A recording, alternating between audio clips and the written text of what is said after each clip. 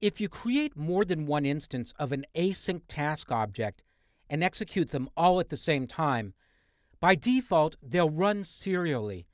That is, one will have to complete before the next one picks up and starts its task. But you can change this behavior. I'm going to demonstrate the default behavior with this project, Parallel Tasks. It picks up where the last project left off. When I run the app in the emulator and click the action bar item, I see the first task running. Now watch what happens if I click the action bar item more than once quickly. I'll click it once and click it again. I immediately see starting task displayed. That happens right away. But the second task doesn't start the background work until the first task is complete. So that's called serial processing. Here's how you can change to parallel processing if you want to execute more than one task at the same time. If, for example, you want to work with more than one HTTP request simultaneously. It's actually just a minor difference in the code. When you call your MyTaskObjectsExecute method, you're passing in something called an executor, and the default executor works serially. To use a different executor, call a method named executeOnExecutor, and you'll pass in the name of an executor class that you want to use. The first argument is now the executor class. For parallel processing, pass in async_task.threadPoolExecutor. Notice that there's a serial executor, that's the default, and we're changing to thread pool. That's for parallel. Now I'll clean up this code and separate the first argument from all the others.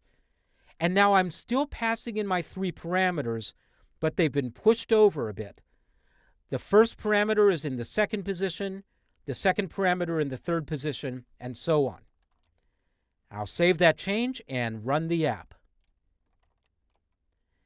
And now watch the change in behavior. I'll click Do Task once, and then twice, and then 3 times. And notice how the different parameter executions are all mixed up together now. I see param2 and param2 right next to each other, and param3 and param3 right next to each other. But also notice that something interesting is happening with the user interface management. To show this clearly, I'll exit the app and then restart it. Watch the progress bar. I'll click Do Task once, then 3 more times. The progress bar turns invisible after the first task is finished executing, even though all the other tasks are still running. This turns out to be a problem with my own app logic, not something intrinsic to the async task class. Let's take a look at the code I'm using to control the visibility of the progress bar widget. When the app starts up in the onCreate method, I'm making it invisible. Then in the async tasks onPreExecute method, I'm making it visible. And in onPostExecute, I'm making it invisible again. But I don't have any logic to find out if this is the last task that's finishing. I'm just assuming that there was only one task. So there are a few different ways to solve this, but I'll show you a simple pattern using a Java list. I'll go to the top of my activity, and I'll create a list object. This is a standard list from java.util. The list wants to know what type of items it will contain, and I'll pass in my task. And I'll set this variable name to tasks. Now I'll instantiate this list in my onCreate method. I'll place the cursor after the existing code, and I'll say tasks equals new array list. Notice when I autocomplete the code that the type of the items in the list is redeclared. If this happens in your version of Eclipse, it's because your project is configured to use Java 6 code compliance. I'll show you how to fix that and use Java 7 code style. I'll go to my project properties, to Java compiler. And before you make this change, make sure that you have Use Default Compliance settings selected, and then change from Java 1.6 to 1.7. Click OK, and then Yes. And then you should be able to delete the redeclaration of the generic type and save. And this is Java 7 style syntax, which now works fine in Android. Okay, so far so good. I have a list where I can store references to all of my tasks. I'll go back down to my onPreExecute method. In onPreExecute, I'm going to wrap this bit of code where I'm setting the visibility of the progress bar to visible with a little check. Above that code, I'll use an if statement, and I'll set the condition to if tasks.size has a value of 0. And I'll move this code that's setting the progress bar to be visible to within the if clause.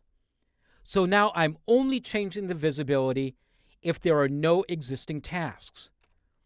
Then I'll add the current task to the list with tasks.add, and I'll pass in this, which references the current task object. Now I'll make a copy of that code, and I'll move down to onPostExecute. I'll paste that code in, and I'll change the logic here so that first I'll remove the current task from the list.